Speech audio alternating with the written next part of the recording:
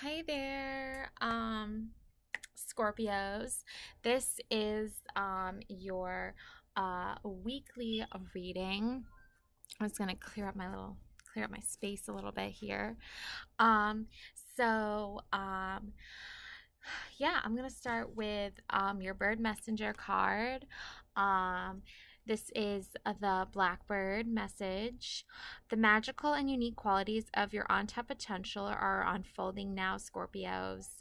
Okay, this is what the blackbird feather looks like, and I keep thinking of the song, um, the Blackbird song from by the Beatles, and I don't know why. I just think maybe that song is meant for you to listen to. So that's your bird message. Um, so we're now going to be moving into our mermaid messages. We're going to be doing a little bit of just like the basic Celtic cross card spread, okay? And I'm going to be elaborating on that like in more further details. So we're gonna be starting with that. So just give me a second to prepare. I'm gonna use like a combination of cards. I'm gonna be using the pretty basic standard rider cards. I'm also going to be using some Cosmo cards, and I'm also going to be using some Gaia cards as well. And then we'll finish off with some messages, some more messages from like the true love messages, and like we're just going to go with the flow. We're going to just go with the flow here. We're going to just see where the road takes us. Just hold on one second. Alrighty, so I kind of like just doing like a little bit of like a combo read here for you. Just because there's like messages, so many like interesting cards, and I just feel like today is a day to just mix it up a little bit. Alrighty, so the first card that we have is the significant card. Okay, so I'm gonna go ahead and place this down. The significant card here. This is healing, okay? This is a message from Gaia, the dreams of Gaia, and this is a message of healing for you right now, okay? So I see a man with, you know, long blonde hair, possibly Celtic, Viking heritage. He's a wise man, you know, he's a very powerful man. He does have some magical elements to his persona. You know, you can see he is well prepared for traveling. He has his belt with his like pouch here with like the feather. He has some stones. He has a necklace with a little satchel, possibly like some sacred items in there. Long cloak robe here. So I think he's a wizard of some kind, a healing wizard. He also has this like a golden snake here with the star symbol here, and a staff. So he has a lot of magical healing powers within him. Also, I see the frogs here. So these frogs to me symbolize a time of rebirth and rejuvenation. You know, they're by the water. I don't know their specific meaning. Well, I'll look that up. But this is a time of healing for you. It's very significant that you take time to heal right now. I'll move it over here. Card number 2. Okay, so this is the card. So basically this represents any obstacles that you're dealing with right now, but like in a favorable way. So kind of just like you're dealing with obstacles, you know, but it's good for you to like take it with a grain of salt. So yeah, yeah, that makes sense. Okay, so let me show you. Okay, So you're at a crossroads, okay? You're crisscross applesauce. Um, I see the moon in the background, Two of Wands by water. So you might live by a beach or a source or body of water. It also can symbolize, the water can symbolize water signs, tides coming in. You're blind to this situation you're facing right now. You don't want to look at it. You don't want to face it. You don't want to go through it. Two swords could also mean two possible choices to make here. In the one hand you have the one choice, in the other hand you have the other choice. But it's kind of hard to fight blind, wouldn't you say? Like it's not easy to fight blind. So you need to go into whatever challenge you're facing right now, and you need to remove the blindfold. You need to remove this blindfold that you're wearing right now, because you do know that you do have two different challenges, and you need to overcome them in some form or shape of way. And you are a healing soul, so you're going to be able to do this, but we're going to find out more specifics as to how exactly you're going to be able to overcome these challenging times, because it looks like you're facing two obstacles here. So the third card is the crown. Okay, this represents the ideal matter, what you want to make your own, but it's not happening right now. It's not happening right now because you have these obstacles that you need to face. First, you have these challenges. That's why it's not happening right now. But let's find out what the crown is. Oh, yes. Yes, queen. Okay, goddess power, right? 100%. Okay, this is a wise woman. This is a very intelligent, very wise, very smart, very powerful woman. Okay, kind of getting like Maleficent vibes, owly, Maleficent vibes from this. This is all about your perception. One sword. We don't need two swords. We don't need 5 swords, okay? You need to be able to hold your sword. You need to be able to stand in your power. You need to be able to take off the blindfold. It's okay to put on a mask, like a cool, badass mask, like with this owl mask here, with the third eye chakra. Here, I'll let you take a closer look. Blackbird. Didn't I say the blackbird had a message for you? And look, here's like the goddess of blackbirds, okay? She's like the queen mother of blackbirds, right? And she is standing in her power. This is all about perception, right? Because if we look at our obstacles and we say, oh no, how are we ever going to get through this? Oh no, what are we ever going to do, right? Change your perception. Changing your perception is key here in order to get healing, in order to overcome these obstacles.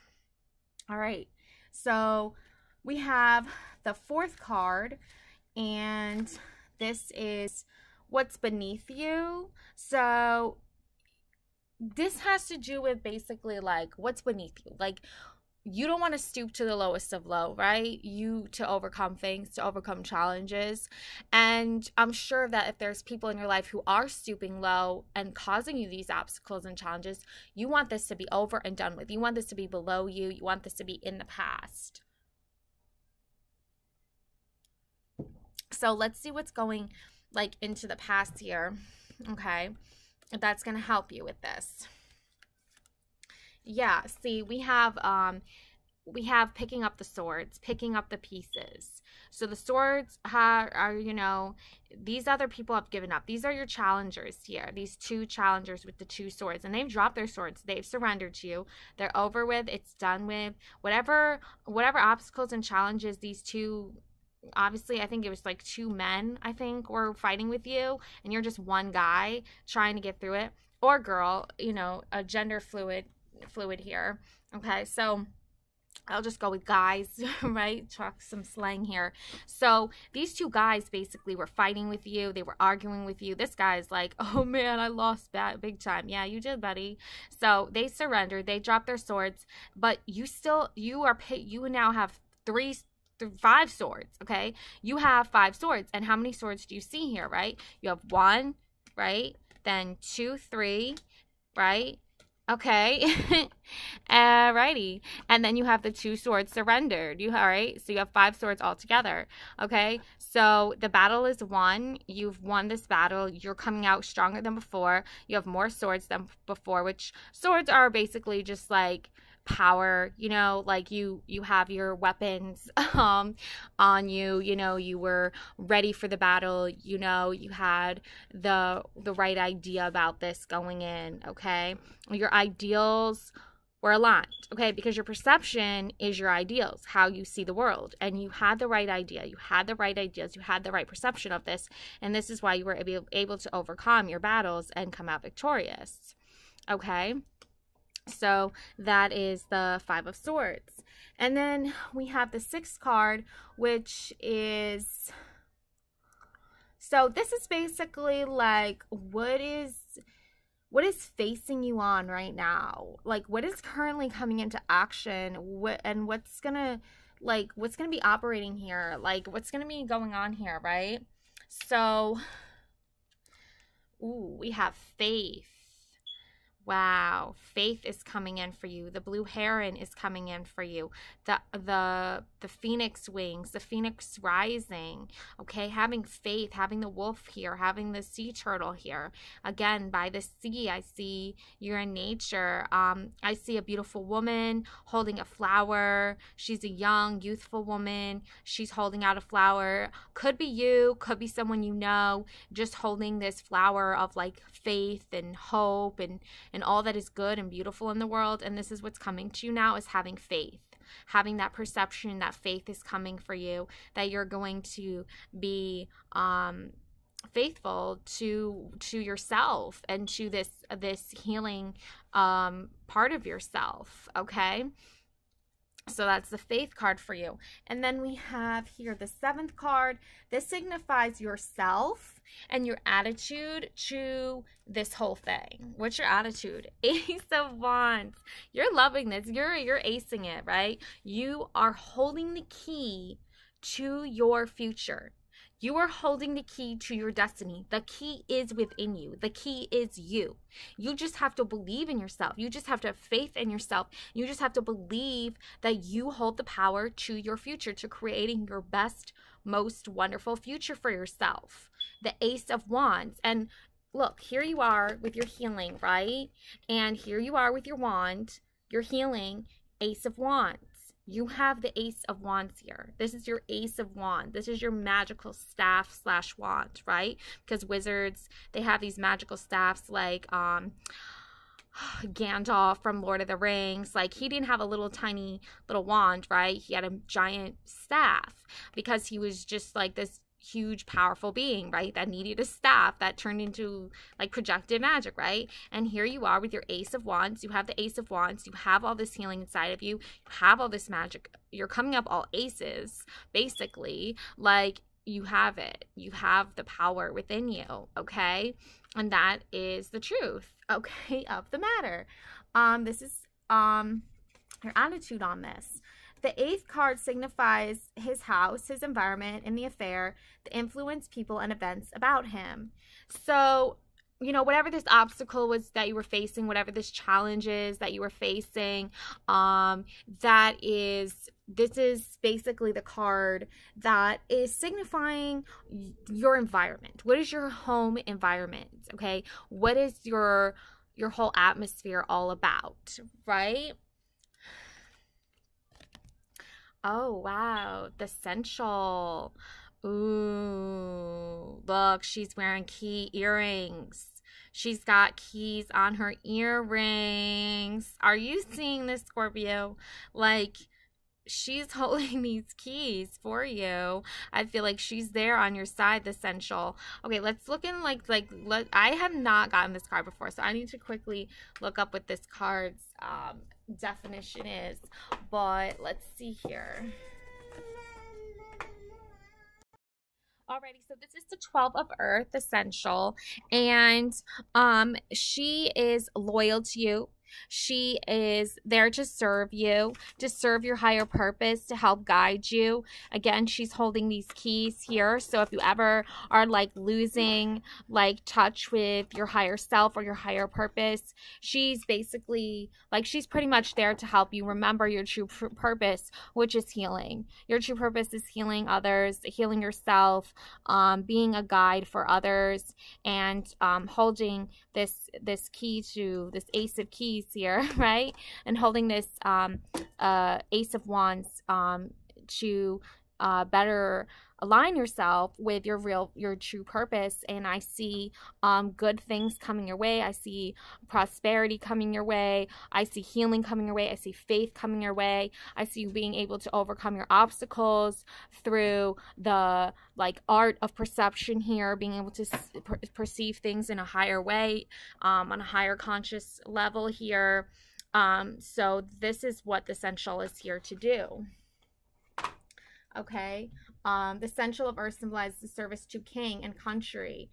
The Essential is trusted servant who has access to and control over all within his Lord's domain. He, while being of noble blood himself, is in service to and speaks for the one above him.